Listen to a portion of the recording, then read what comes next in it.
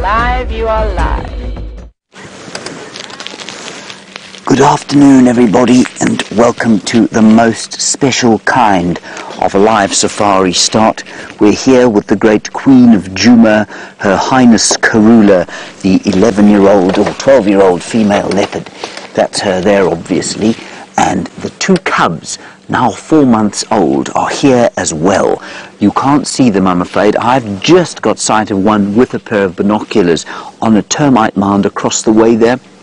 The female is, we think that's the male, the female just the other side here. She did start calling them recently. She sort of stood up and she did that chuffing noise. That might attract them back here fairly soon. Anyway, you are on a live safari, the best kind of live safari with leopard and cubs. My name is James Hendry. On camera today, Brian, the penguin thumb Joubert today. Very nice, Brian. Very nice. And in the final control, we have got Kirsten McLennan-Smith being ably assisted by Geraldine the Cheesecake Kent and Chelsea the Greenback Green. And in the other vehicle, Jamie Patterson being filmed by William Durham Brack. But for the moment, let us enjoy Karula. Now, if you're wondering what on earth this is not a documentary. Oh no.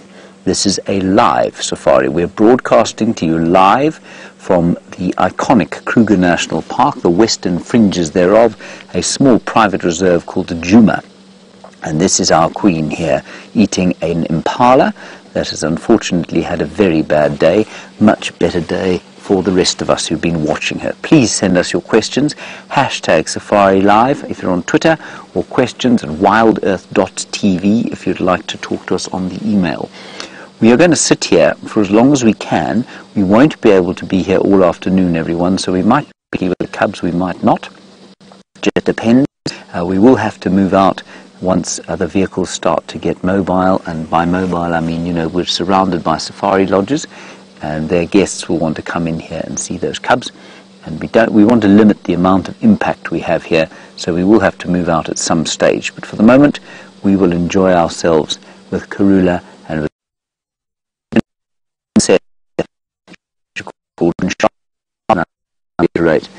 not official names by any stretch of the imagination at this stage. It's a balmy 23 degrees Celsius, which I think is 75 degrees Fahrenheit. And here we are. What a joy. We're going to be joined in about half an hour.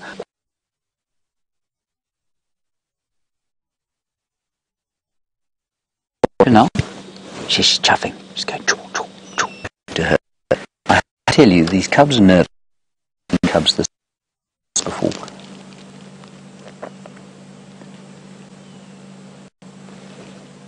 But he's not making any move to come towards her.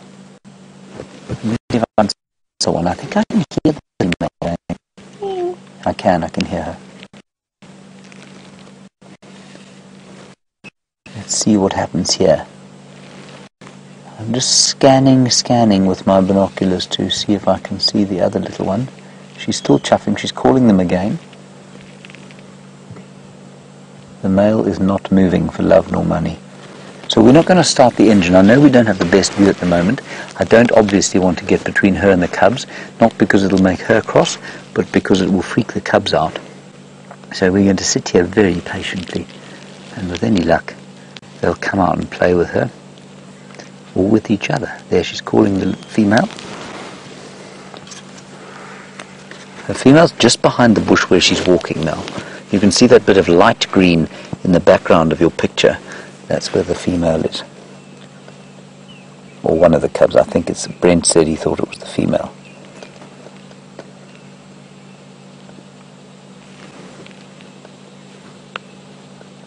The male is sat still, looking a little bit worried that his mum's moving off. She won't move off completely. She's going towards where the female is. Once she settles, everyone, I will move. I just don't want to move just yet. To try and let the little ones get used to us first. I can still see her. Yeah, you can still see her too.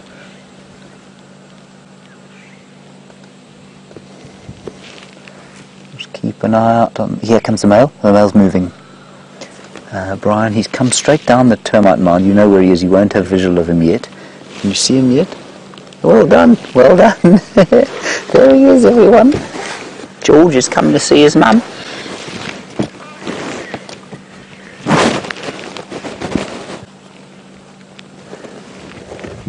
Now I'm going to wait for him to get to her before I move. And we're not going to go close, but we can. There's a nice clearing in front of us, and we can go forward towards that, and we can just turn off there. So he's now with his sister. While he's behind that bush, I'm just going to start the car. So there she comes. She's coming too now. There she is. This is fantastic. Let's hope we can get a view through here, everyone.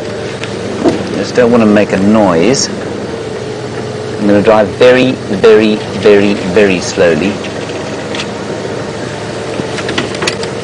so that we don't crackle and make noise with the vehicle.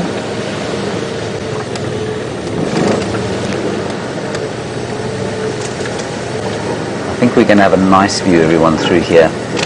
Oh, this is going to be wonderful if they come out. Say when, Brian?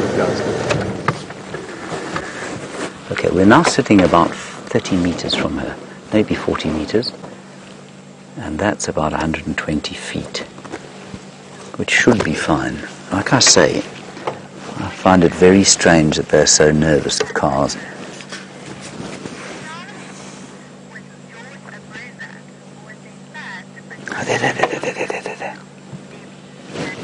They're just behind where her tail is flicking. There.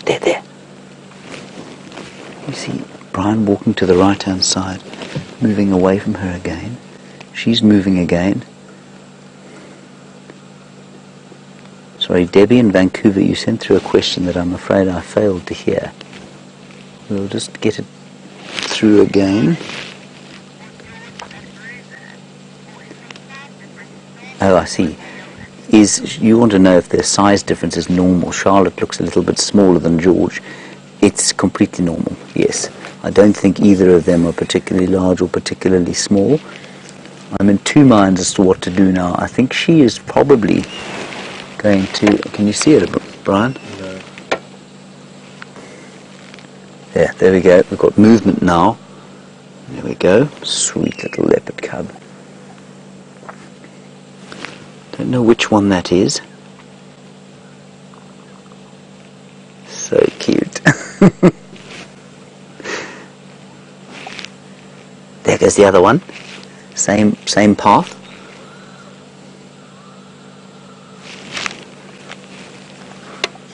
Okay, they've now both crossed the road, and they're going to where she is. I don't know where she's going.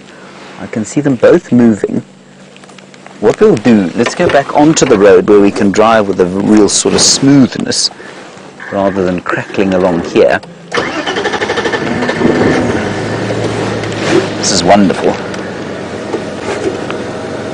Well, they're playing there on the tree. Sorry, everybody, let's move quickly before they get away from us.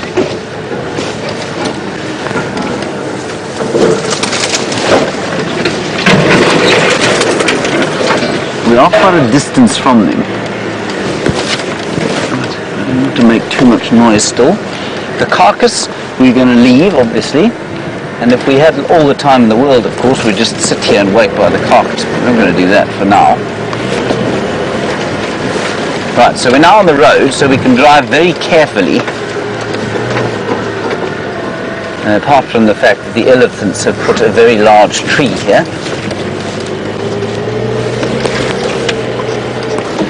In the lowest gear we can so that there's no revving and noise. We're walking just through to the left hand side there.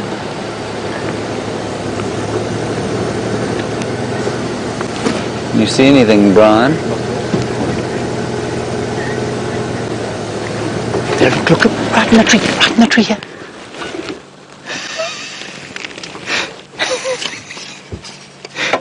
They're both there. In fact, I think Mum's in there as well. I can't believe it. Look. And Dorse, you're in Pittsburgh. You might be still trying a little bit to get the odd bit of milk, but they're pretty much weaned. Brian, you're okay there? 100%. How awesome is that, everyone?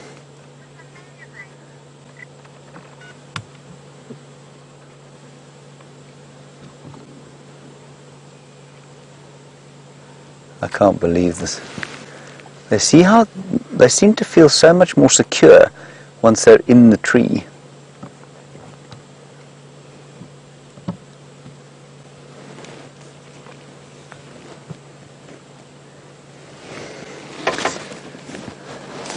I wonder if we shouldn't try and move around the other side. Yeah, all three are in the tree. Let's try and move around the other side, everyone. And just judge how they react according to the... Yeah, they look pretty chilled out with Mum in the tree. This is so special. Oh my goodness, Brian, look at that.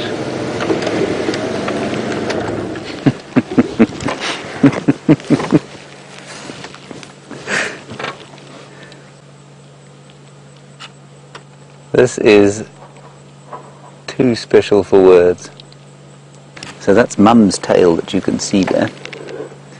I think we just sit right here. That's about the best view. Now let's see which one that is. I think that's the female, and I think it's the female because she hasn't got blue eyes. Was it the male that had blue eyes? The female that had blue eyes? The female's got the brown eyes. Yes, that's right. So that's her. It's Charlotte. Now we can see her spot pattern. She's a 2-2 female, everyone. Oh, she's too wonderful.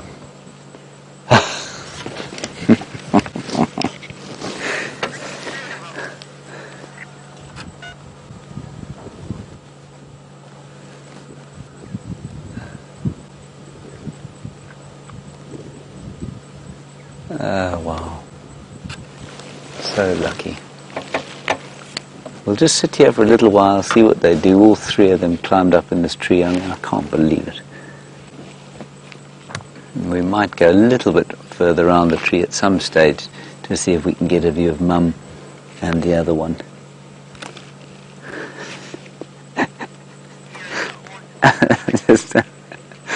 I can't believe there's 3 leopards in one tiny scraggly little marula tree.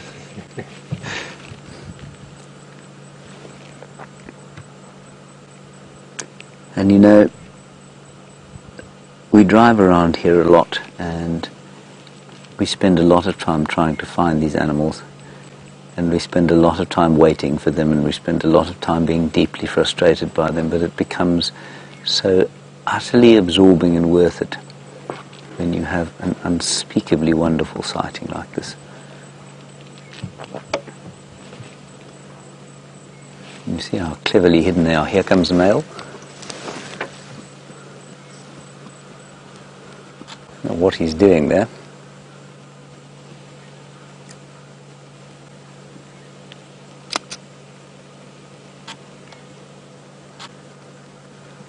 Now that's the brown eyes. Those are the brown eyes, aren't they? Yeah. Brian? That must be Mrs.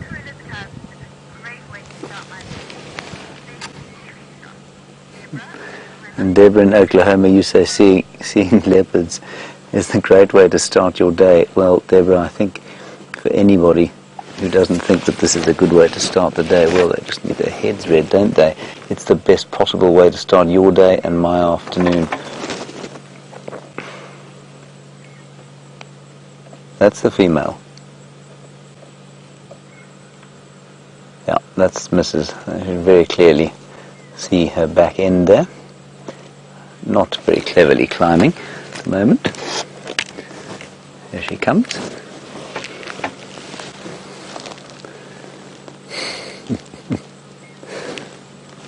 She's not quite as comfy as the other two.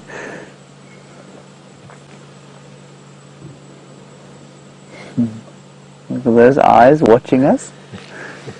That's so cool. Everybody, let's just savour this. Yes, it's not an everyday occurrence, of course.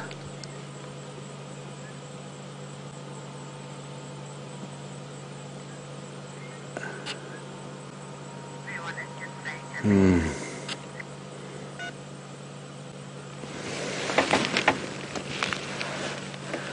tempted to move slightly forward, but I don't think I'm going to.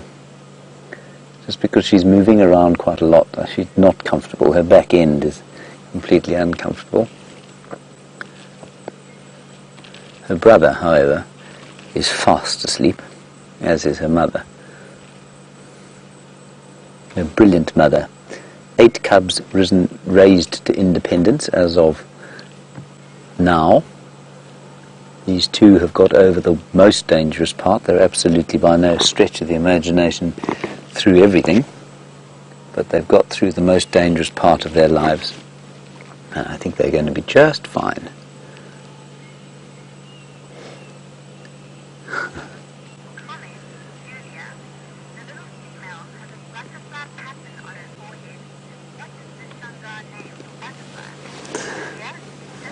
Hello, Julia in Houston. You say that the little female has got a butterfly pattern on her forehead, and that might be, you want to know what the Shangaan name for that is. Shangaan name for a butterfly is paparati. I've always found it a very funny name to say paparati is a butterfly or a moth in Shangaan. I don't think paparazzi would be a good name for her, Julia. I think she's prettier than that. Let's try and roll back, but I might get a better view of her.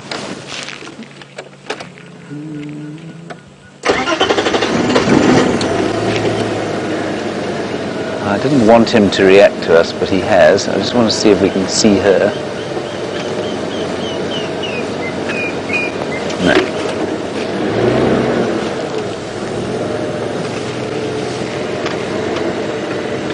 You still right there, Brian? Yep. It might just give us... Oh, there's a nice shot. There you are. How's that? Can you get her?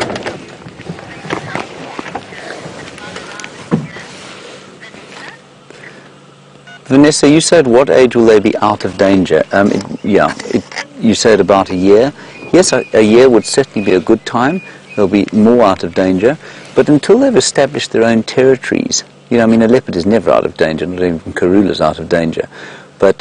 And once they've established their own territories, then they're kind of at their safest, if you like. But until then, especially the males, they won't be particularly safe. But yes, every day they survive and become slightly more experienced. So they become safer. This is beyond speech. 3 leopards in a tree. We have them all to ourselves. Now we have a very special classroom of people from Trantwood Elementary School in Virginia Beach, Virginia, and it's really very, very special to have you with us, kids. Sitting in that tree over there is probably the most special predator in the whole of Africa. Now, our predator is an animal, well, it eats other animals, just like your cats and dogs at home. But this is the wild African leopard, and we are so lucky we've got 2 babies there. On the right-hand side is a male, and on the left, a female. And they're sleeping in the tree, everyone, because they're safe up there, and they're completely safe. And you can see in the middle between the 2 of them is their mum. You can just see her tail hanging down there. Now please do ask us any questions you might want to about leopards or about Africa or about anything that we're seeing here. It's lovely to have you with us. My name's James, and filming with great skill behind me is Brian.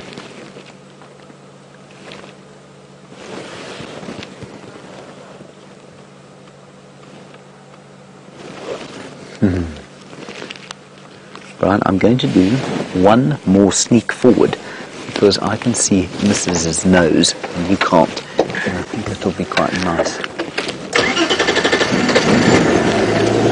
So relaxed. You see the mum? Hello, Riley. You want to know how long I've been going on safari and if I ever take people with me? Well, Riley, I do sometimes take people with me, but I used to do that a lot more. Now, I do much more of this sort of thing, where I speak to people all over the world through the camera, which is a nice way of entertaining people. I'm just quickly going to talk on the radio, or I'm going to ask Kirsty, who's directing, to just get Jamie, who's the other ranger, to tell everyone that the leopard is still on site in the same place. Or in the meantime, in fact, let's head across to Jamie, and then I'll tell everybody that the leopards are here.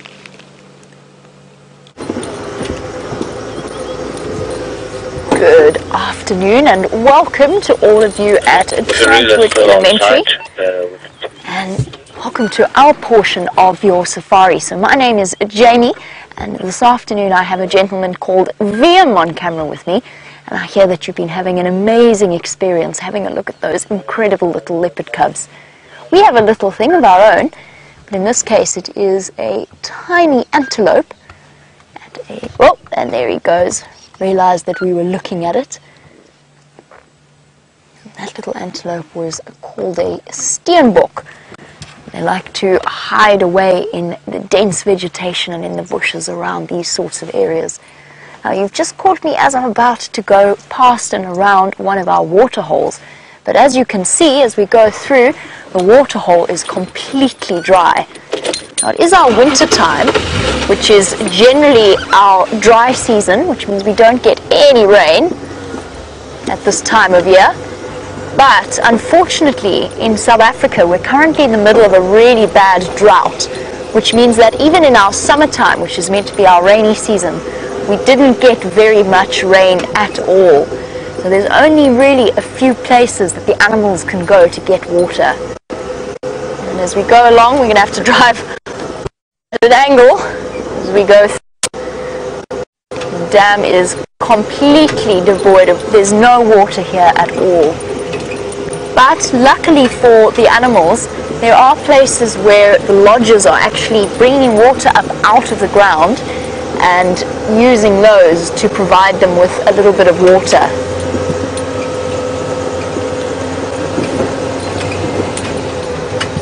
Here we go. Up and out of the dip. I'm trying to find the lions that Brent had this morning. But you were wondering about the average temperature in Africa. And it depends obviously on our winter and our summer. So our summers get really, really hot here. We're in a place called the Lowveld, which means it's sheltered by the mountains, and we get hot weather around well over, this summer in particular has been well over 100 degrees Fahrenheit pretty much every single day. Our winters in the sort of the morning time, first thing in the morning when it's at its coldest, it can go right down to around 32 degrees Fahrenheit. And then in the summer, in the winter, in the afternoon, you can see that I'm in a t-shirt at the moment, I'm in a shirt, because it doesn't get too cold. It sits around the mid-70s Fahrenheit. But the summer temperatures go much, much higher. And the summer temperature average is somewhere around 90 in Fahrenheit. The winter average is around probably 60 to 70 Fahrenheit. I don't want to keep you away from the leopard for too long, so back to James and the wonderful cubs.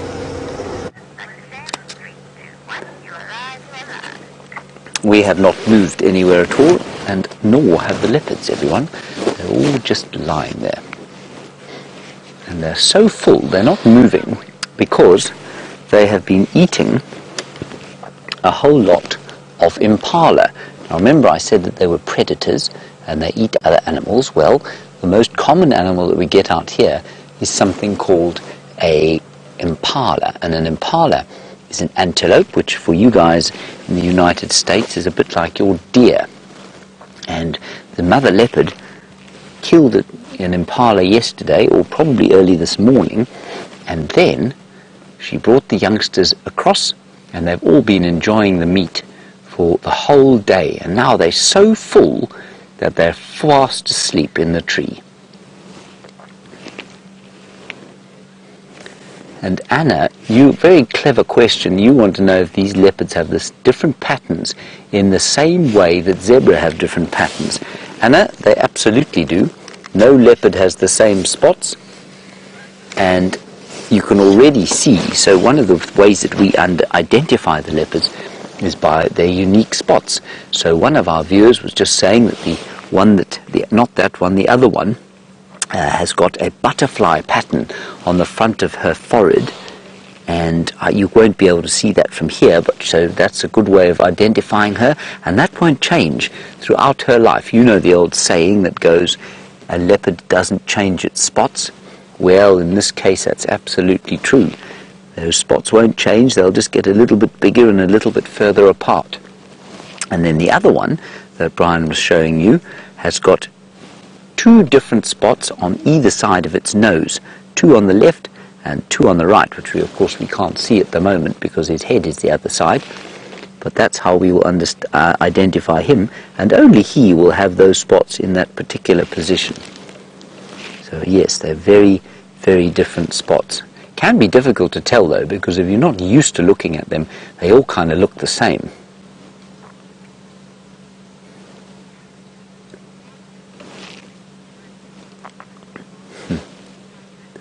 And Jasmine, a very good question. Of course, one of the big things about being a little animal is that you have to stay very safe. And you want to know if they can run as fast as their mum yet. Well, they're quite fast and they're quite good at climbing, but they're only 4 months old, you know. And in the same way, I mean, you could consider a 4-month-old leopard, I guess, the same as you guys, about 8 years old in human years. So you know that you're not quite as fast as your mum and your dad yet, but when you're about 12 or 13, well, then you'll be nearly as fast as your mum, and maybe when you're about 15, you'll be as fast as your dad. And that's the same with the leopards. So when they get to the human equivalent of, say, 15, which is about a year old, well, then they will be as fast as their mum. So they're still fast, but they're not quite as fast as their mum, but they're very good at climbing. And that's how they stay away from other predators. Now, we know that they are vulnerable to other predators like lions and hyenas, and so they have to stay out of the way, and they do that by climbing. Now, Riley, of course, it's very difficult for you to tell looking at the screen how big they are. Riley, these cubs are, well, let's try and describe it. They're probably about 1.5 feet long from the tip of the nose to the base of the tail. So that's where the tail comes to the sort of top of the body. And if she extends the tail out behind her there, probably about 2.5 feet. So 1.5 feet long from the bottom to the top. And they weigh very little at this stage, probably only about 5 kilograms, 11 pounds or so. The female's a bit bigger. She's 12 years old now, and she's like, can you imagine an Alsatian dog? She's like a really big Alsatian dog. That's about the same size as she is. She probably weighs about 45 kilograms, which in pounds is about 100 pounds. So that's how big they are. The cubs are about the size of, let me try and think of a dog size.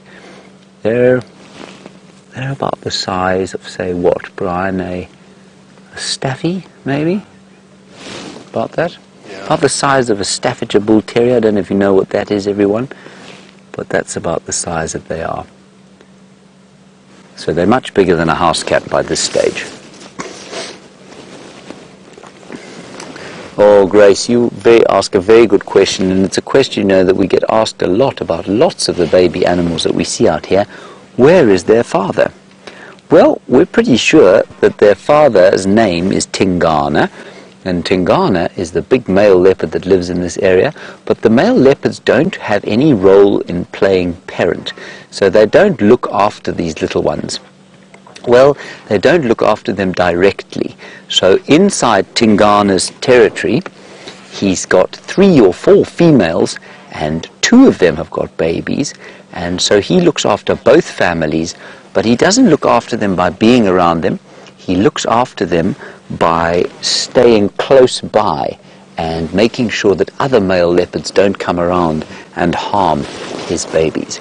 So that's how leopard male is a good father. Stations one station here, all animals up in a marilla tree. I was just talking on the radio there, everyone. Go ahead.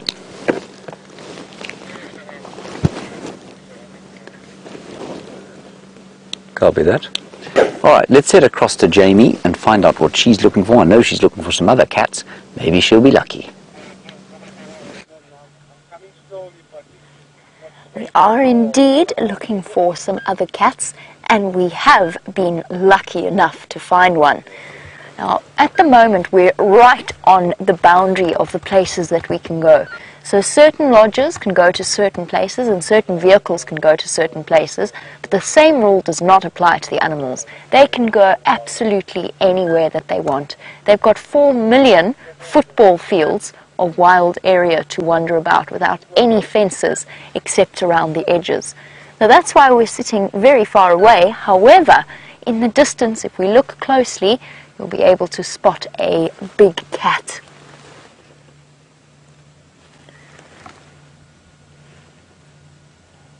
Just have a look at that.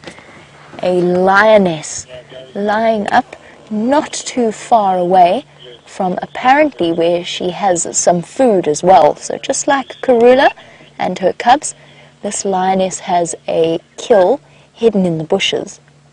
And apparently she also has cubs with her as well. Unfortunately, because we can't get closer, I don't think we're going to be able to see the cubs.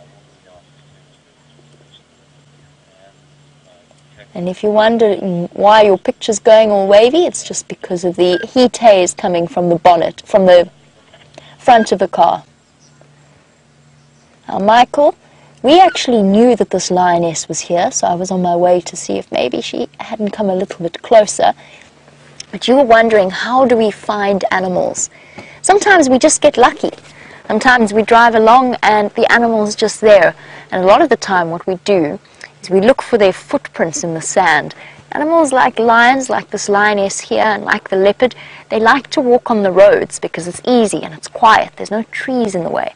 What they do is they leave their footprints nicely in the soil for us to follow, and then we do what's known as tracking. So we get off the vehicle and we go for a walk, and sometimes we see their footprints, and then sometimes it's a sort of a guessing game as to where they might be.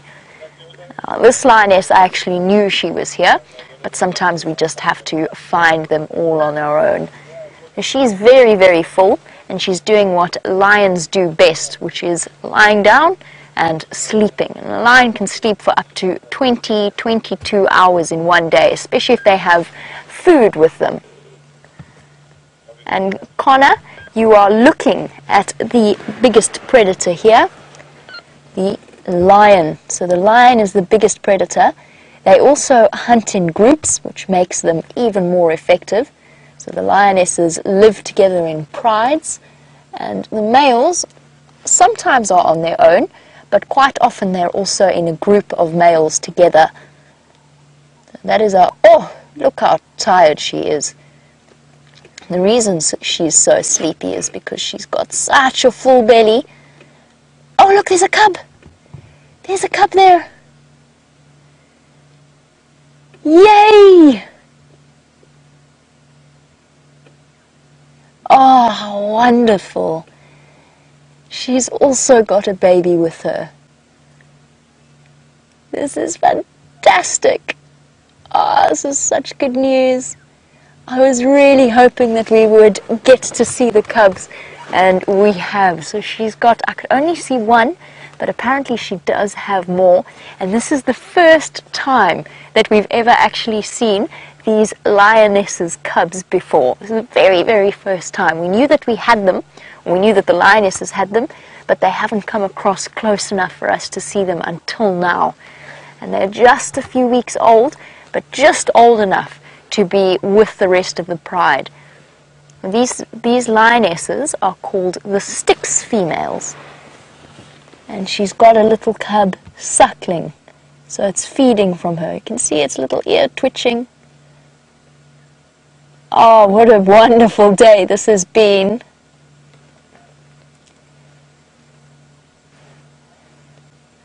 And she's also been eating.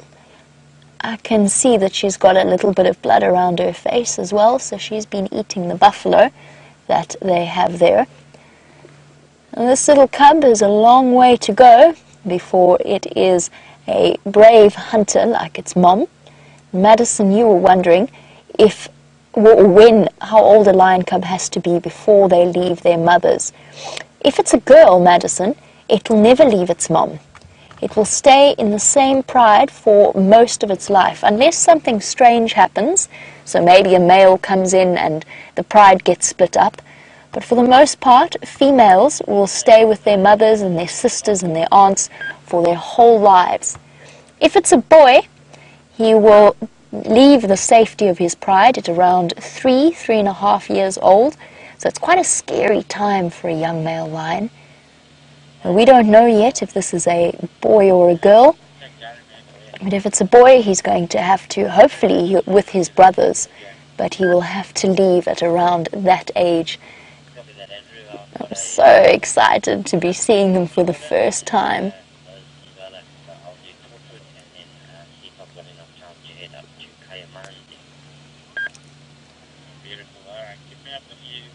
Now, Aiden, I know that they're hidden really far away, but you were wondering, why are the baby cubs hiding? And the answer is the lion cubs are not really hiding too much because they feel safe with their mother. It just so happens that, unfortunately, we can't go any closer. No, they're not hiding, it's just that we're very far away. They feel perfectly safe. But when they were younger, Aiden, then they did hide because there's lots of things. A little lion cub is defenseless. They can't fight back, and anything out here, their mom can't stay with them the whole time to protect them. So they have to be careful of things like leopards and hyenas, anything that could find them and pose a risk. So they have to hide away. And the same goes for the leopard cubs. They have to hide while their mom goes out hunting. And speaking of leopard cubs, let's go back to James and Karula. Look who turned round, everybody. There's Mum. That's the Queen of Djuma. And we call her the Queen because she spends most of her time here. And she is just our favourite leopard. She's 12 years old, which I know sounds quite young to you. But for leopards, that's quite old. It's sort of like I guess a 40-year-old human being. And she's just perfect, isn't she lovely? She's the clever mother who killed the impala for her babies.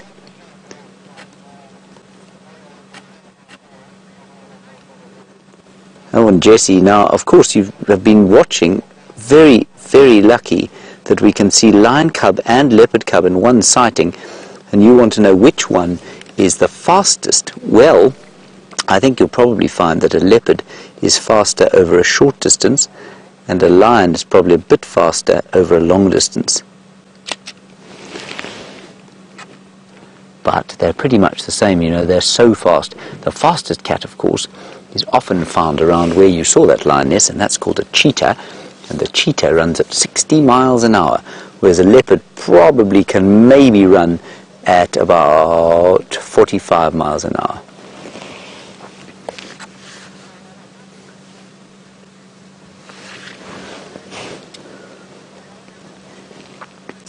Colleen, very clever question. You obviously have been learning a lot about animals, and you say, do all mothers have their cubs at this time of the year? And the answer for the predators is no. So it's what we call a coincidence that the lioness and the leopard have their cubs at the same time. They can have babies any time of the year.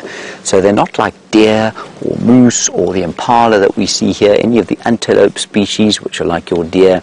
They're not the same as those which will give birth at a very specific time every year, the same time every year. If these two cubs survive to adulthood, she will only give birth once every 2.5 years or so, and it can be at any time of the year. And she's such a good hunter, you see, that it doesn't make any difference.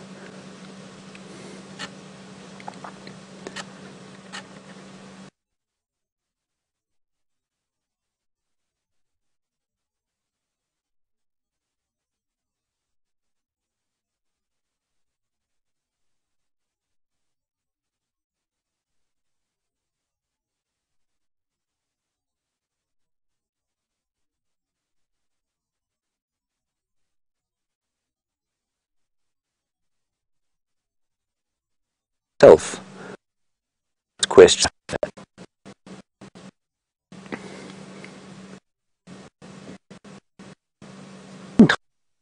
Sometimes I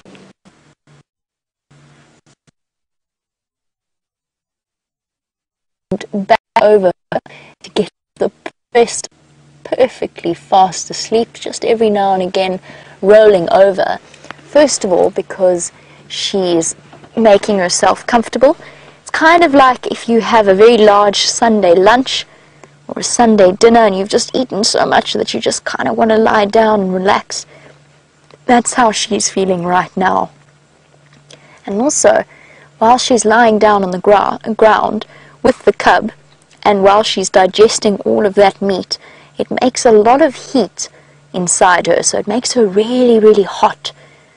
And when she lies down on the ground, it keeps getting warm and she has to roll over. So it's kind of like when you're sleeping in bed at night and you wake up and you turn your pillow over and you put your head on the cold side, and you guys are going into summer, it's going to start getting warm there.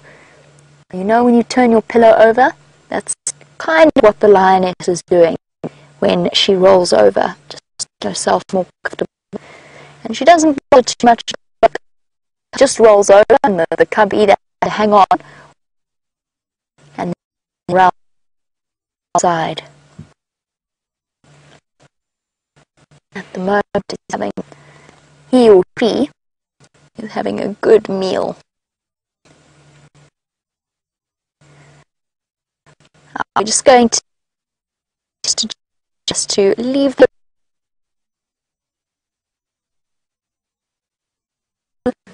So everybody, we had to leave because we wanted to have too many people around here, and lots of people who want to see beautiful leopards. We're going to leave now, so say goodbye, leopard. Hopefully you can see them one day, and you'll be able to have a bit together. Go fast, that's some. We can leave about 1 minute, so we have about a minute left here. So it's just the last minute. We'll stay after the lion, and maybe that little lion cub will pop out again. I'm sure she will at some stage. Believe how lucky we are here.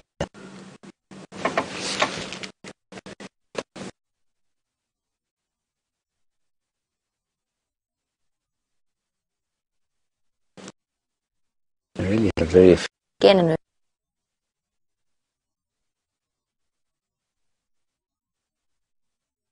That's why she's all the time.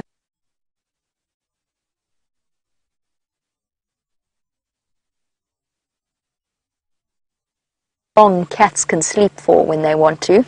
When they find a nice, comfortable spot, curl up to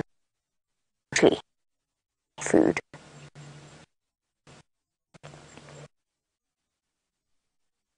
As for water, so both that absolutely no in it. This is the best times for animals like leopards on a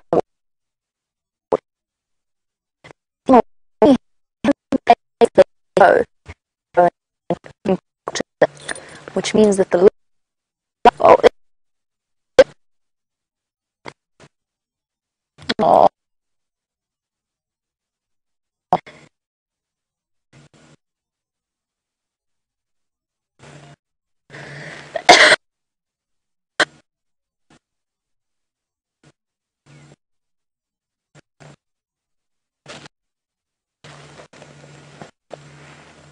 Sorry, Jeremy.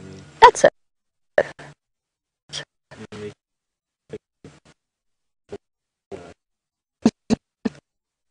Give you a nice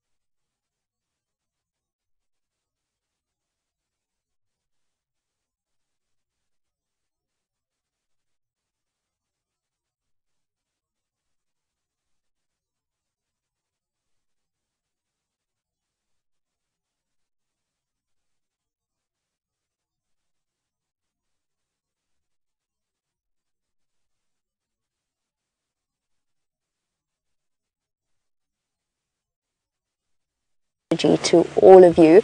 I'm so sorry that our stream went down at that exact moment.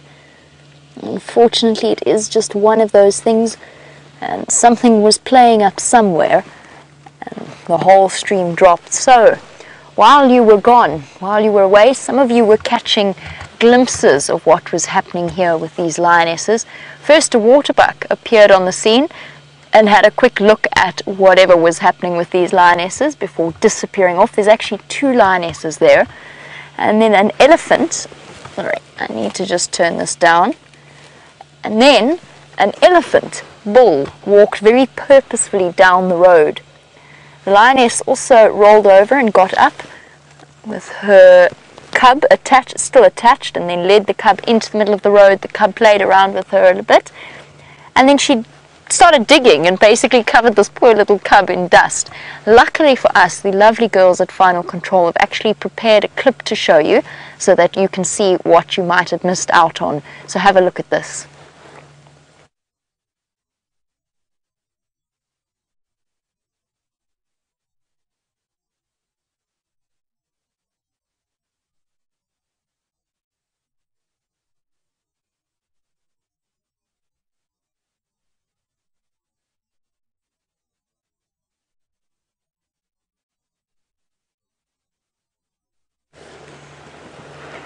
There you go, a sighting for you. And now look at this, there's an elephant looking a bit upset with life right across in front of the lions.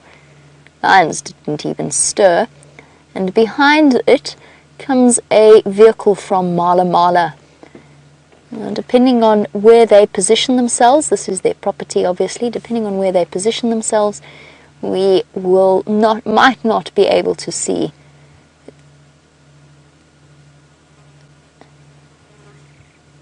Oh, there we go, it's Roy. That's Roy from Arathusa.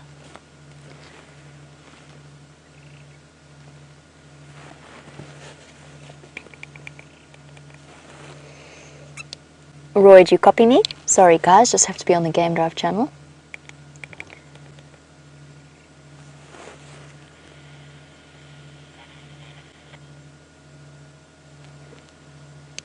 Can any station copy me on this channel?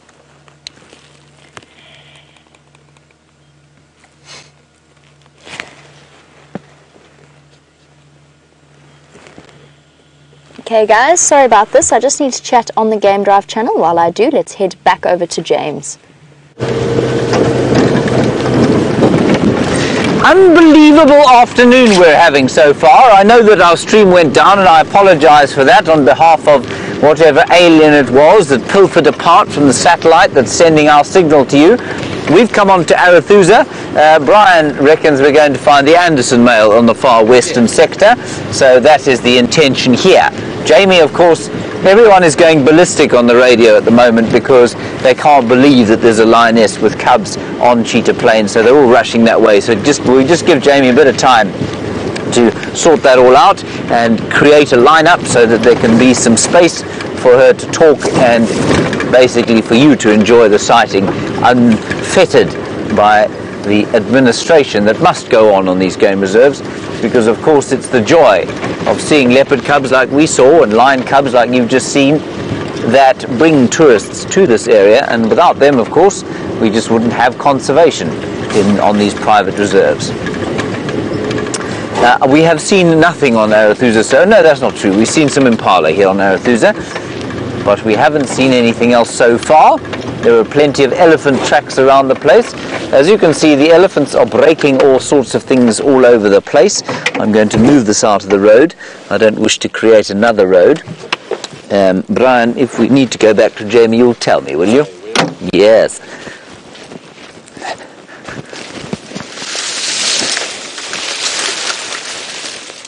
There we go. See how strong I am, Brian? So strong. So powerful. Men. All 5 feet and 8 inches of me. 68.5 kilograms. True powerhouse. A powerhouse of our times.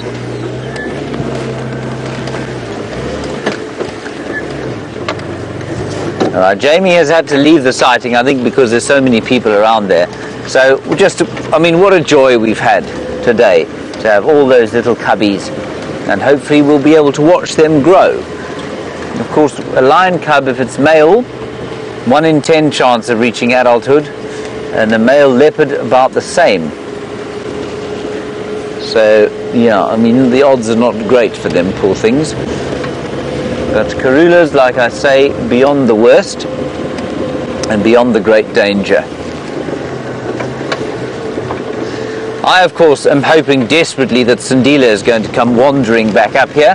Now, for those of you who don't know, Sindila is well, he's now almost 2, I think, isn't he? Yeah. Must be about 2 years old, just about. And he, unfortunately, had to go to rehab. You know how it goes when, you know, children lose their way in life, and he had to go to rehab because he bit a dog, and the dog was rabid. He did more than bite it, he dragged it into a tree.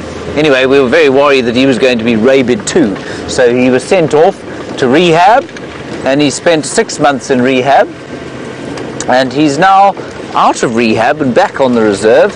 They released him, but we haven't seen him yet. He's been down hanging around on the Sand River, where I guess there's more place to hide and probably a little bit more to eat.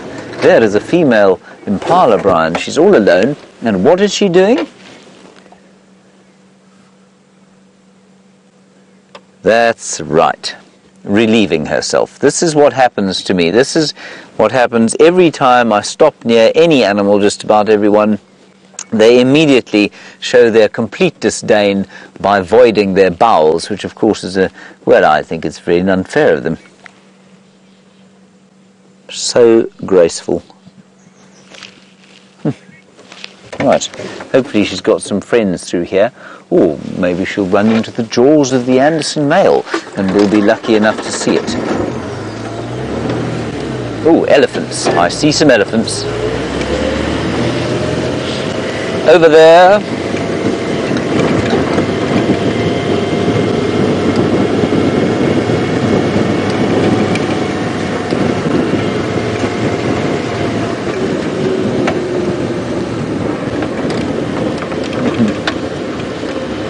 Sorry, our comms are a little crackly here, everybody. Aaron, you have a comment. Kirsty, can you give it to me again, if you don't mind?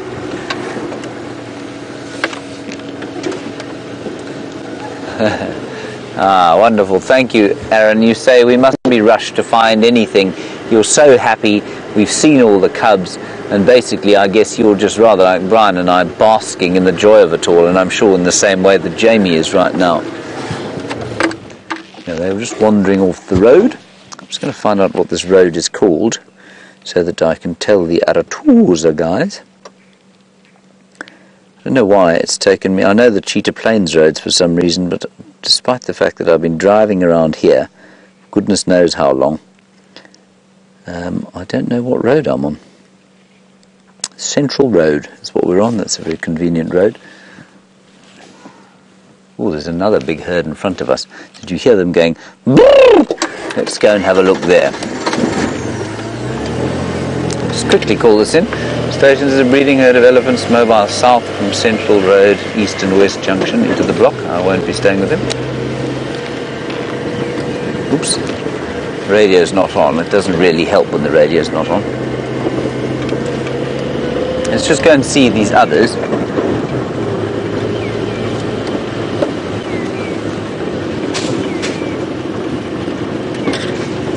Just going to be quiet. Turn the car off and see if we can't hear anything.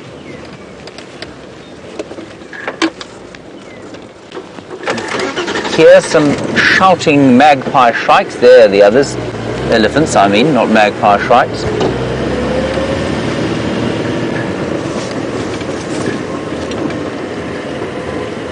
Now you'll probably find, everyone, that this is part of the same herd. Or a bull, this is a young bull, possibly tracking the herd. Brian, guess what he's doing? The usual story. Can you believe it?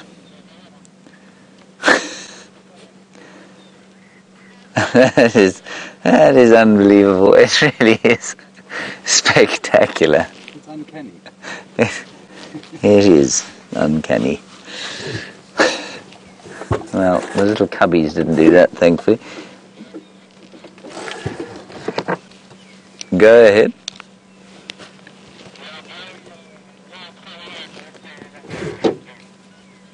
Copy, thanks. Let's head across to Jamie. She's got a little elephant in better view than this.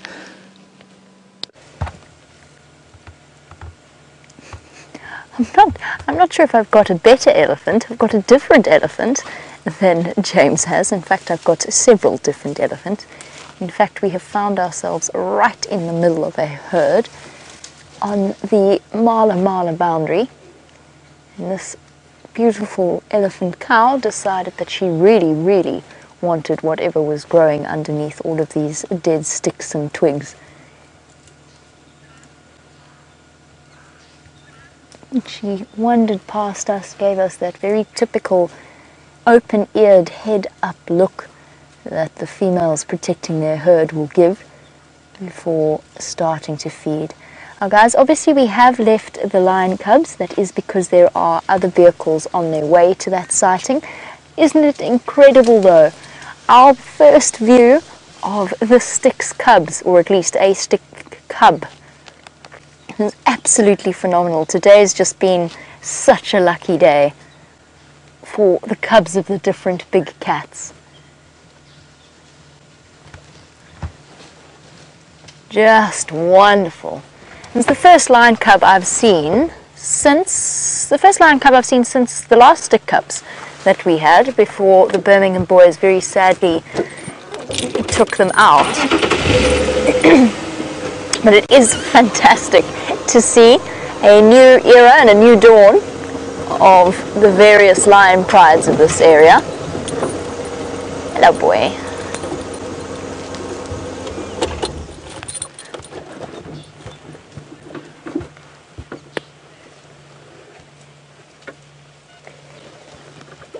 And just before we go on to discussing our elephants, Susie, you were saying you thought that lioness had more than one cub, and please could we confirm that? Yes, as far as I know, between a couple of Styx females, they have 6 cubs, possibly even more than that, because I think that they might have found 2 more recently. Oh, big head shake. But Susie, I think we were only seeing one because just one was feeding at that point. There was another female further down the hill, so I don't know if the rest of the cubs were with her, or if it were the case that the other cubs were just off by the kill, maybe playing or lying up in the shade somewhere. So I don't know the full dynamics of the Styx females and their various cubs. There is definitely more than one. It was just that we were only able to see one. Okay, my Ellie bull is moving off. There's a whole herd still coming through at the back there. So we'll go forward a bit, see if we can't get another view of them. Looking very impressive in this afternoon sunlight.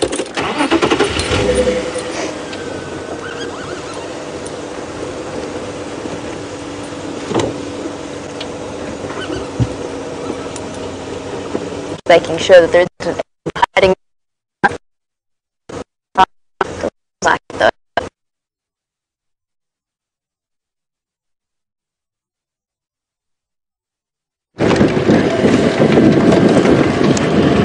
Everybody, I'm driving like a moron because, well, I'm just a bit of a moron really, but the space has opened up at the leopard cubs again.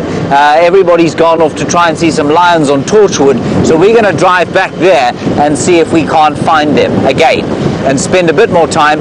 There is the sun, and as soon as the sun touches the horizon, we're going to be out of there. So we're certainly not going to think about turning a light on, and even before it gets dark, we're going to be pulling out. So I am going to drive quite quickly. We've probably got about, well, Brian, what's the time? Just after 4. 20 past 4. We've probably got until 5 o'clock before we'll move out, and we're probably about 10 minutes away. Well, 5 at this speed. So please don't get seasick wherever you are. Lift your drinks off your laps, otherwise you're likely to spill. And I will drive as smoothly as humanly possible to get back to Karula and her magnificent little babies. So the only reason we're going to stop for something really spectacular.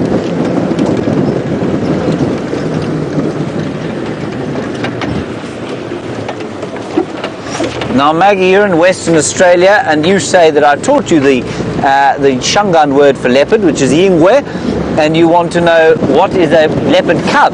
Well, you can say it in two ways. You can say a small leopard, which would be ingwe yin tsongo. Tsongo means small. Ingwe yin tsongo, a small leopard.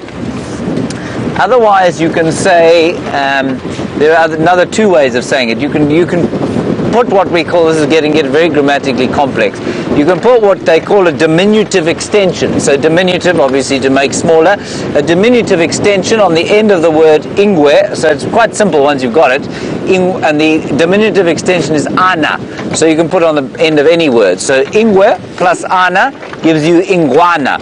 So ingwana would be a baby leopard, ingwana. Otherwise, you might just say a leopard and it's little ones, it's youngsters, it's babies. And that would be ntsongwana. So a small with a diminutive. So you'd say, if I was to say in Shangaan Karula and her babies, I'd say Karula itsama insinyeni nantsongwana. So Karula is sitting in a tree with her babies. There you go.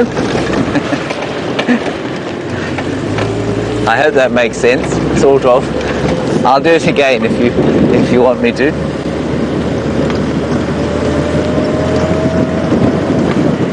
And of course, now Jamie has shown you a lion cub today. We know there are two on Torchwood, and we are very sure that the other Nkahuma Pride lioness, remember we've only seen the three in the last two sightings we've had of them. We're pretty sure she is in the Mulwati, the great valley of the Mulwati drainage line, in the middle of Djuma, which is fantastic. So with any luck, we'll be having lots of lion cub sightings and leopard cub sightings very soon. Okay, Jamie's back. Let's go get an update from her. I'm going to continue driving hell for leather to get to those cubs. We are back. Now, I've never driven through that particular drainage line. I didn't actually realize what it was going to do to our signal, but clearly that is not a good signal spot. So we've had to turn around because I couldn't go up the other side because there was a herd of elephants standing there. So we've turned around and we're going to take a different route towards the open area of Cheetah Plains. We'll take the slightly longer way round while I glance longingly at the lion sighting that unfortunately we just can't check. Okay, well hopefully this road will work out a little bit better.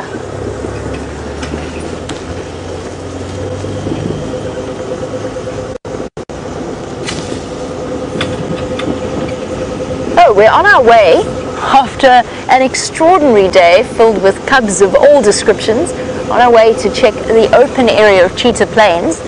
Now this morning, apparently the tracks of cheetah crossed into the Kruger National Park. That doesn't mean that they didn't decide to come back though. That open area is one of their favorite spots.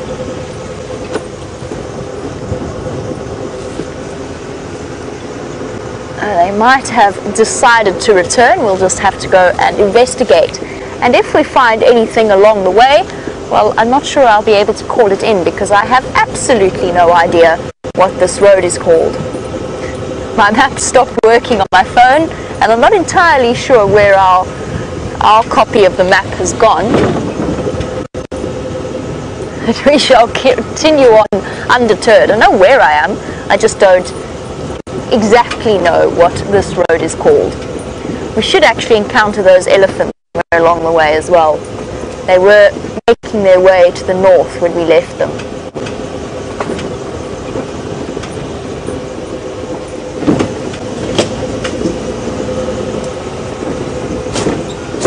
We were talking about the Styx cubs numbers before we disappeared, and you were wondering about just how many we have. And I can promise you that we will double check with the other guides who get to see the Styx females more frequently, and see if we can't get an exact number of how many each lioness has, because there are several sets of cubs. And when I last saw the Styx females before they disappeared off to give birth, all three of them, or all three that I saw, were heavily, heavily pregnant. As we look for our elephants once again, we have a question as to whether or not I am familiar with the song "Elephants Have Wrinkles Too." The gene in North Carolina, I'm not familiar, I'm unfamiliar with that particular song, but now I am very keen to hear it, and I'm sure that YouTube will be able to provide a version of it once I get back to camp, and I'll go and I'll investigate. And of course, elephants do have the most tremendously wrinkly skin. I was very thoroughly amused by the name Mr. Wrinkly Bottom that was given to that baby elephant. Now, I'm still relatively unfamiliar with Wrinkly Bottom. I'm not sure if I could recognize him if I encountered him, but James actually thinks that he saw him the other day coming right up to the front of the vehicle and doing little play bows and rearing up, as Wrinkly Bottom was famous for doing.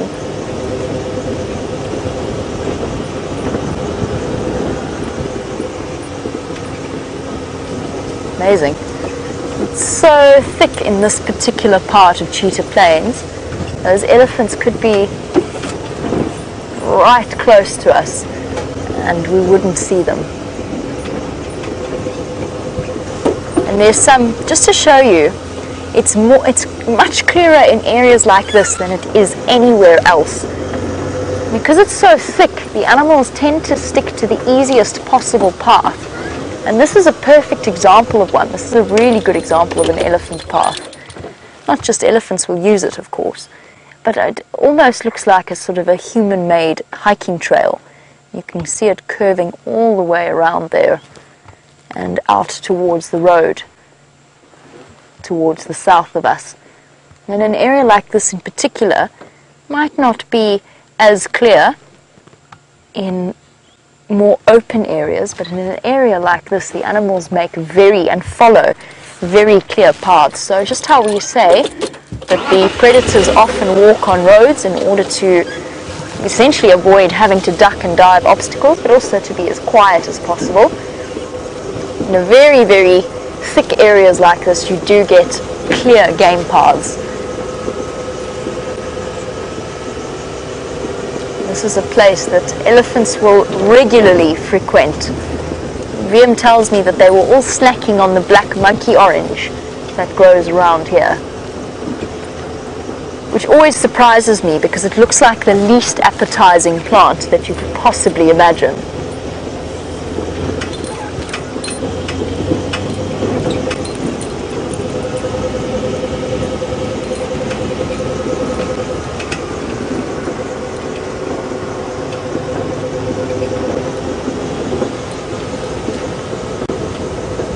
Oh, still can't believe that we got to see that Styx cub. It was such a surprise when she rolled over like that. Did not realize she had a cub with her, because it looked as though she essentially hadn't moved from where she was found this morning. And perhaps she hadn't. Perhaps the cub just came to find her.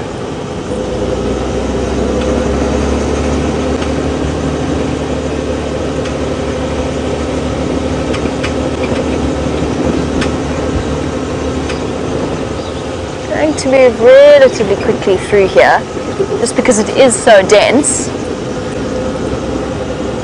just to see if we can't get to a more open area where the animals are less hidden away. I'm not sure whether this falls under part of Inkanyeni or Tandi's territory, or if there's another leopard or leopard female that controls this particular patch or overlap. My suspicion would be that it would be more towards Inkanyeni's side than Tandi. They're sort of split halfway down through Cheetah Plains. Hey, there we go.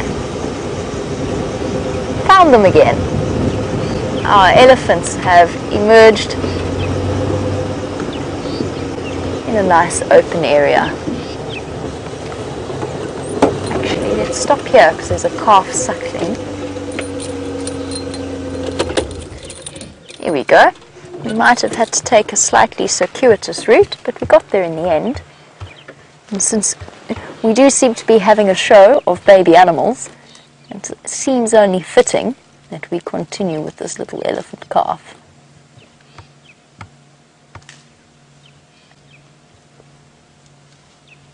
The other day I saw an elephant calf that was so young that it was struggling to reach up and to suckle from its mother. Not struggling, but it kind of had to almost sit back on its haunches in order to reach her. That might have been too soft for you to hear, but there was a wonderfully low rumble.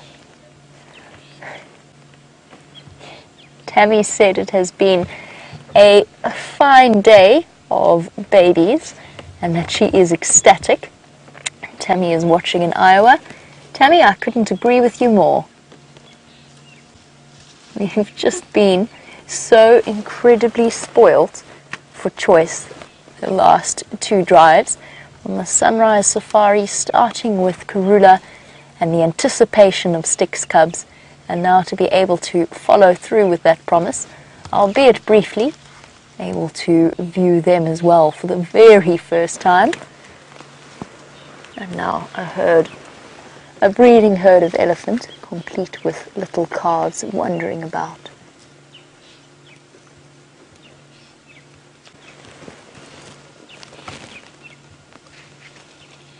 The fork-tailed drongos chirping off in the distance.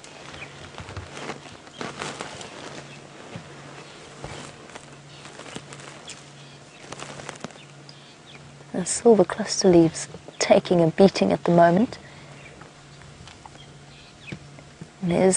At this point, the elephants are almost entirely, their diet is almost entirely tree-based.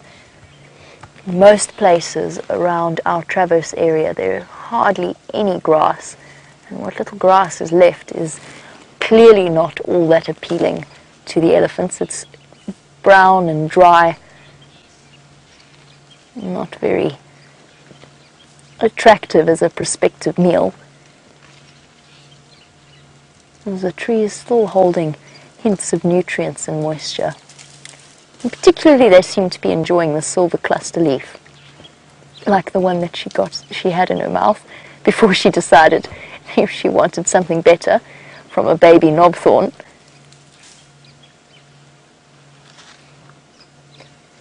Putting that incredibly dexterous trunk to work. Oh, maybe that way round will work better. I'm going to stand on it in order to make life easier. The wonderful news is that James is back with Karula and her wonderful cubs, and since his time with them is limited due to the sunlight, let's head back to him. Everybody, you can't believe it. Well, we're back at the leopards, obviously. Look at that wonderful shot there. But it's raining. There's full sunlight on the cubs, but above them, a rather glum cloud has just opened up. Anyway, I think it's a very passing shower. I don't think it's going to south us completely, but I think it'll be fine. There we go, it stopped already. Now, we had a wonderful view from the other side just now, but the little cubbies are now facing the sun. So I'm going to move slightly, everyone. I think we'll get a better view closer to where Andrew is.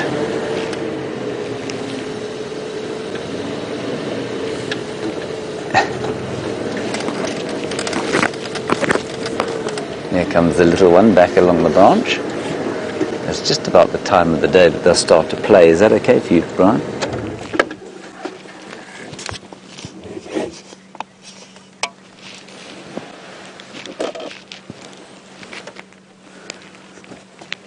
Omar, you're in Pennsylvania and somebody has told you a gross untruth. You say, is it true that were you to touch one of the cubs, the mother would kill it because it smelt like human?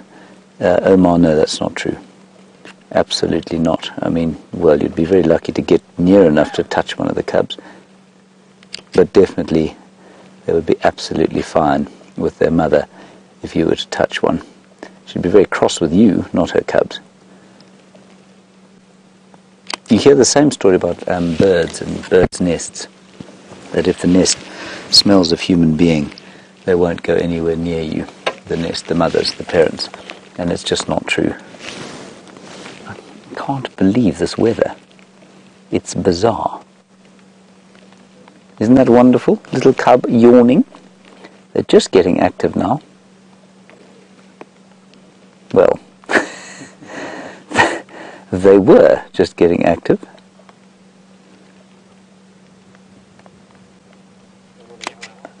And the light is just too spectacular on them, isn't it?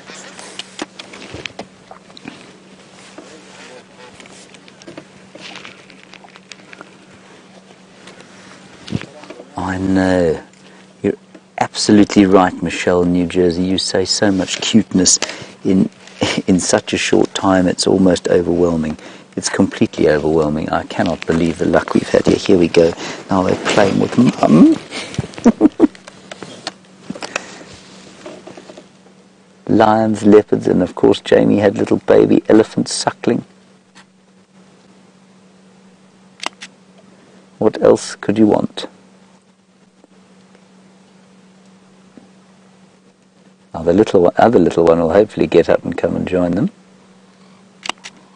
Not wanting to miss out. Ooh. I might have to move, because I think the little male's going to wake his sister up. Ooh, he's coming down. Oh my goodness, look at that.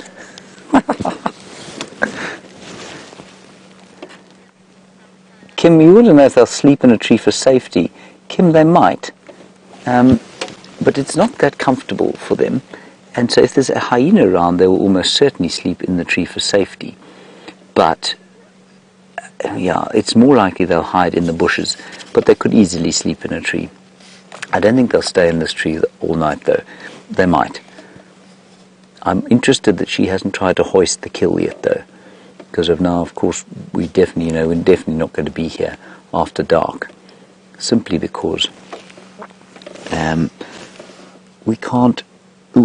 Hyenas will smell that kill. They'll come into this area, I'm sure, during the course of the night, and I don't know why she hasn't pulled it up into the tree yet. Now, I'm reticent to move everyone while the cub's on the ground without Mum, because they are still a little bit nervous.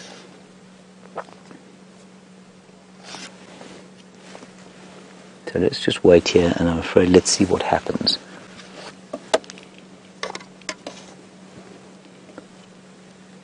We are so very, very lucky.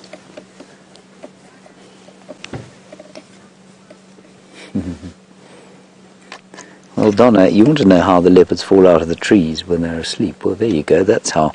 It's just like you lying on a branch like that and flopping your limbs both sides, and it kind of precludes you falling out. They can fall asleep very comfortably like that. Well, I don't know. Excuse me. Sorry, Brian. Brian's choking on a fly, everyone. There we go. Sure, sorry about that. There we go. You're okay. I'm okay. So, Donna, they're not that comfortable in the trees, I don't think. I think that they would prefer to sleep on the ground where they don't have spiky bits of tree sticking into them. But for safety, yeah, I mean, they'll lurk up there. But you'll never see them sleep completely soundly. The cubs do, but the mother will always up and look around every minute or so, and then she stops looking. Then she'll put her head down, snooze a bit, and then head up again every so often.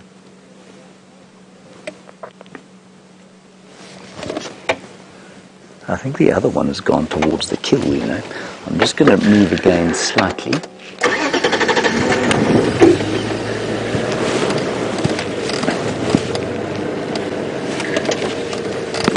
Very important that we don't get between the little one and the kill. Dafam. Let's just wait here.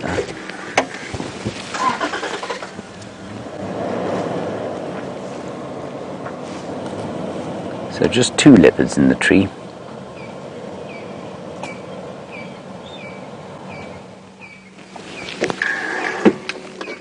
And the other one apparently is sort of walking towards the kill, which is basically to the left-hand side of your screen. Me?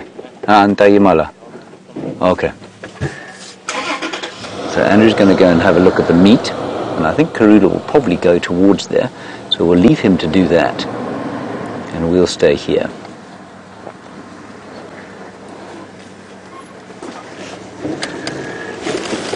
I'll just roll the car forward rather than start the engine. Oh, I'm going to have to start it. Strange, bizarre weather. Oh my goodness, we are going to have a sighting here. Hello, little Charlotte.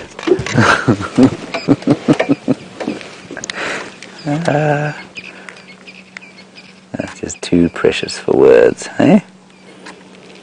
Brian, sometimes all is right with the universe, isn't it? All is right, especially this afternoon.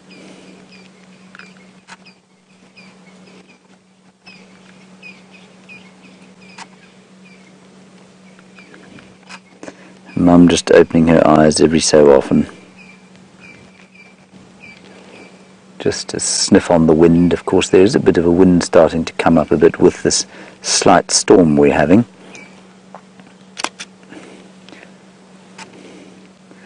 Now the little one being very fastidious, unsurprisingly the female cleaning herself there.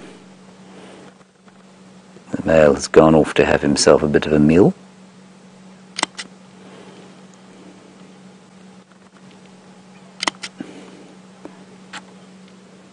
Wow.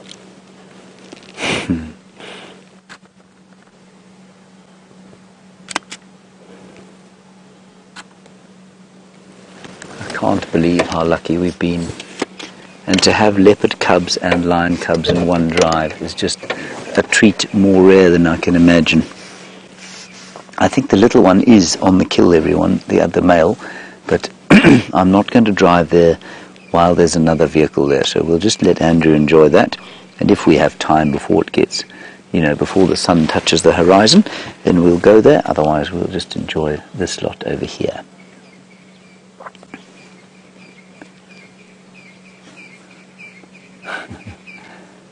She's so sweet. So it was the male, remember, that had the 2-2 spot pattern, and we reckon that this young female had a butterfly shape on her forehead. So let's have a look. I'll get my binoculars out and we'll just have a look-see on his face, at least on her face, what her spot pattern is. She's 3. She's going to be 3-3, I think, but there's a triangle of spots. Yeah, you won't be able to see with this lens on the camera, but there's a triangle of spots on the left, so her right, and then another 3 on the right hand side, or her left. So she's going to be 3-3 and her brother is 2-2.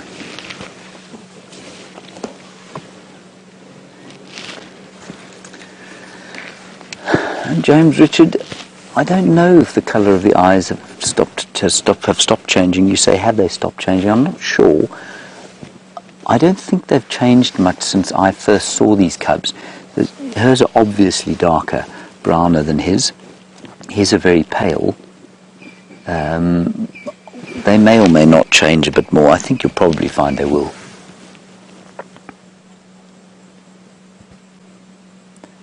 I mean, she is too sweet. I think it's wonderful that he is confident enough to go off towards the kill without his mum, and even in the presence of 2 vehicles. I think that's wonderful. They're obviously a little bit less nervous than I initially thought they were.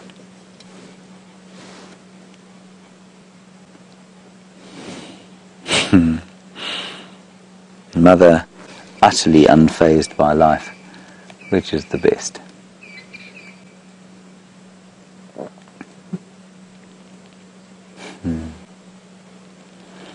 So thank you all for your screenshots. Apparently they're incredible. So thank you very much for that. And also, just to tell you, the atmosphere has changed completely, of course. There's been a total change in smell from the little bit of rain that we've had. The petrichor, you know my favourite word, petrichor. There's some winter petrichor in the air now, a bit of moisture on the wind. Right, Andrew's left. Let's just nip down to the kill there, everyone, and go and have a look-see. How are we doing for time there, Brian? Okay, we're going to be here only 15 more minutes, everyone, so I'm just going to sneak down towards where the kill is.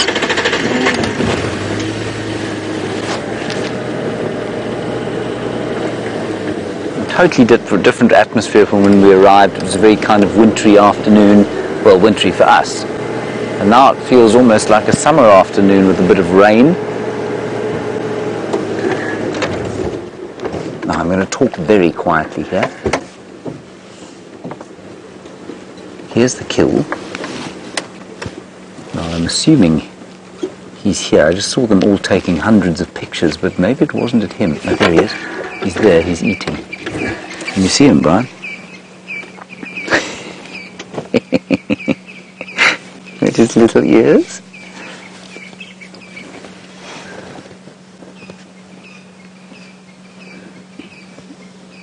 I'm so pleased that he's brave enough to be doing this while we're here. Oh, look.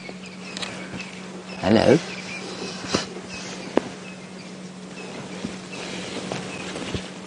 He is going to have a very, very fat little leopard belly.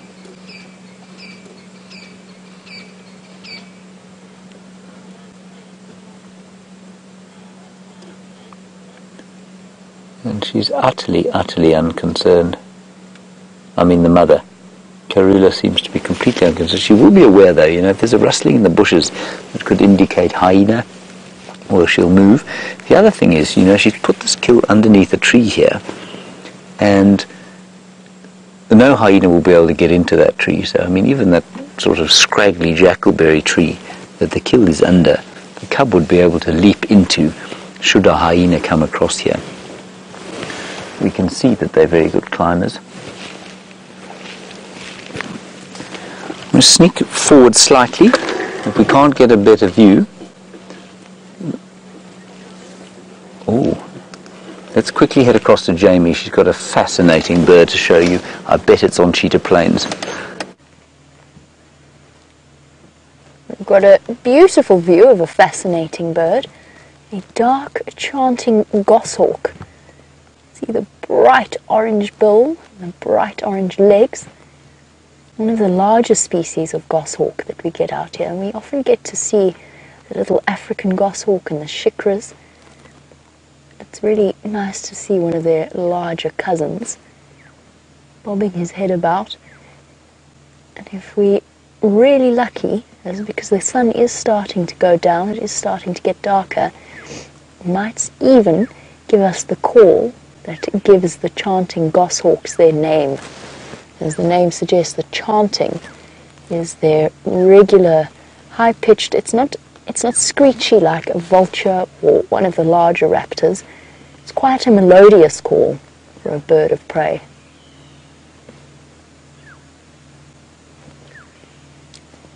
Goshawks, their name comes from the family that were very often trained as bird hunters by people. So humans, particularly towards the Middle Eastern areas, training up members of the accipiter family to hunt the various bird species. These, of course, the ones that we see, are completely wild, and the only thing that they might form a relationship with out here, apart from each other, is the honey badgers.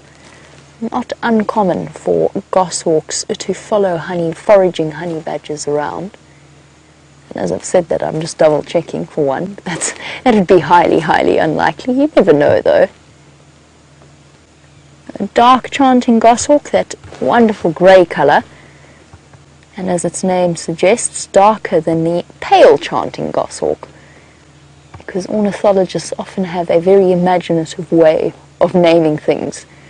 Black-headed oriole, which has got a black head, grey-headed bushrat because it's got a grey head. I suppose you might as well go with the most identifying features of that particular bird. Make sure you can tell the difference between them. We didn't want to take you too long from, no, let's try that whole sentence again. We didn't want to take you away from those cubs for too long. We're still on our way to the open area, so while we head there, back to James and Karula's wonderful cubs. So we moved round and we came to the other side. He looked at us briefly and then he started to continue to pig out on this impala. He's having a wonderful supper, this young fellow. And so you can see completely weaned now. They are 4 months old. They may still try a little bit to suckle, but I think they're pretty much weaned by now. So special and lucky we are to see this lot. The sun is about to go down, everyone, so yeah, probably another 5 minutes here, and then we'll press on and see what we can find. Creatures of the night. No update on the hyenas at this stage, I'm afraid. Brian and I tried to find them yesterday, failed. We're going to put Herbert onto it tomorrow. He, of course, managed to find these leopards this morning. I think we may have driven past them by mistake eventually, but he managed to track them down here. And quite voracious eating there, isn't it? Yeah.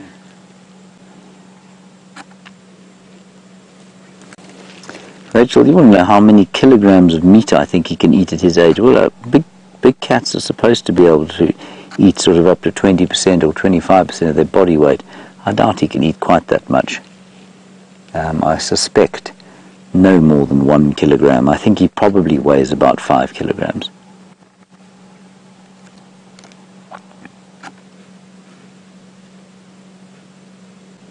So yeah, I don't think much more than that.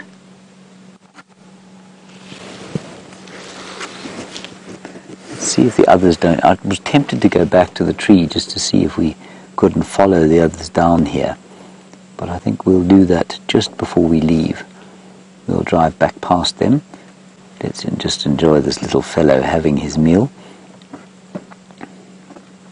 And he looks pretty confident, you know. He scuttled off when we got here early this afternoon. Brent came and sat with them for a while beforehand.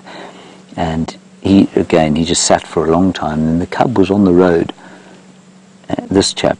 And then he moved off as soon as we arrived and wouldn't come out. And now, after an afternoon of vehicles going in and out, obviously very gently, he's completely comfortable, which is brilliant. Exactly how you want it. We really do want them to behave exactly as they would normally, were we not to be here.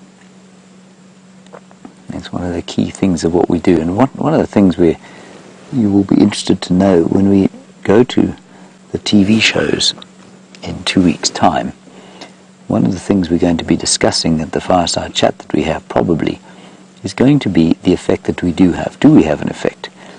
And we unquestionably have an effect on the environment. You can't drive a car like this around and expect it to be completely without a footprint. So we're going to have an interesting discussion, I think, about how it is, what effect is acceptable and what isn't. And there's a very sort of grey area there. But what's wonderful about this is that while we certainly have affected this cub's life, he definitely moves away initially when the vehicles arrive. He's now getting used to us. And that's wonderful.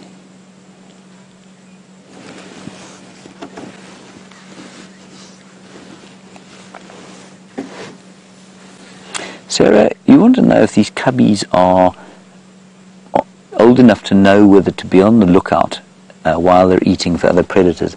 Sarah, I don't think there's anything nearly as conscious as that. I do know, though, that as soon as they're born, they have an instinct to hide. The instinct is to get away from anything that is unfamiliar. And so were they to hear or smell something unfamiliar in the form of a hyena or a lion or something like that, he'd skedaddle up a tree. That would be the fastest thing he did. He wouldn't register why he was doing it, I don't think. I think it would be completely an instinctual action. But yes, I think they would react. See, he'd heard something. I think it might be the others coming this way. I can't see them though.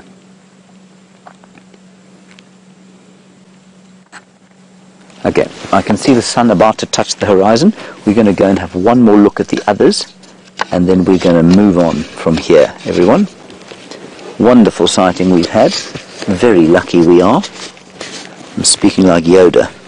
I don't know why.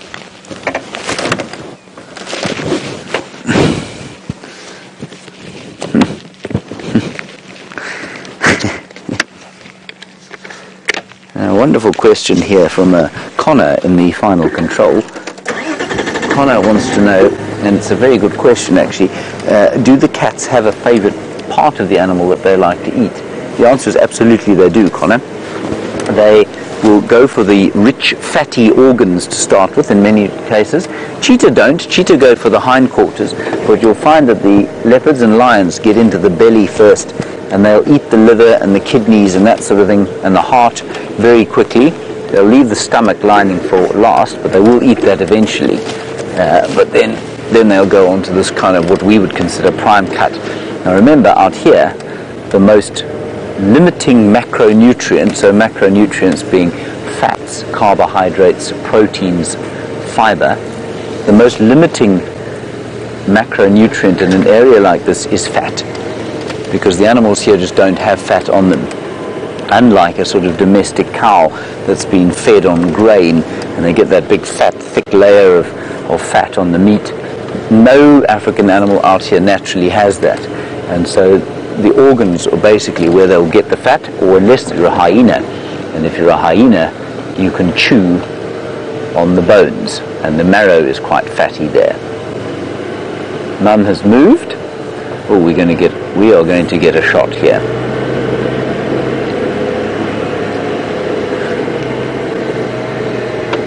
Oh, is the tree going to be in the way? Is it all right? Look at that. Is that right, Brian? That is too spectacular. Oh, wow.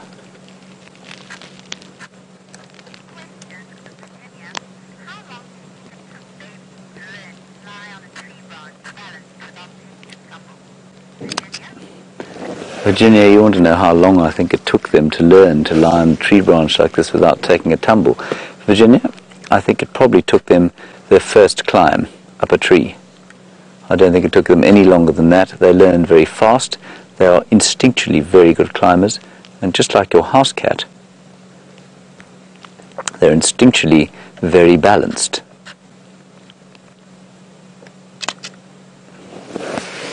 What a fantastic, fantastic view that is. I'm left breathless by these chaps, I really am.